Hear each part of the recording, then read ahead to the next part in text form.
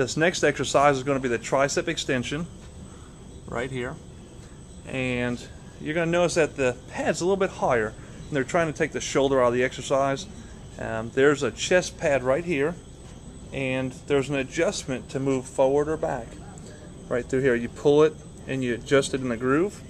You want to make sure your elbows line up with the red dot, and I would prefer that you use one arm at a time and use your other arm to help get the machine started. So Jordan's going to show you what I mean by that.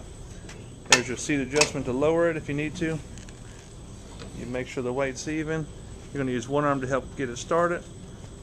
You're going to come down slowly and come back whatever's comfortable. You don't have to come back all the way. And you're working the back of the arm, which is your tricep. Real controlled.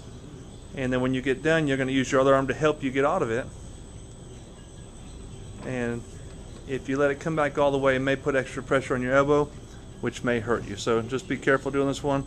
If you need any help, ask us on the floor.